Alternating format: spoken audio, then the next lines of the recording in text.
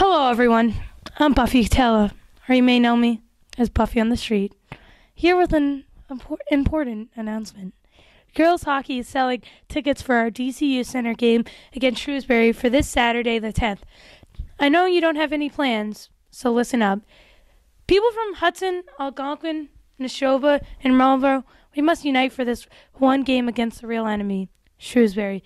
We would especially like to have the support of our boys' hockey teams to be there, because no one understands hockey as much as you guys. So don't waste your Saturday afternoon doing something stupid when you could be watching a Cronwall hitting, Datsuki and Deaking, Krug sniping hockey game.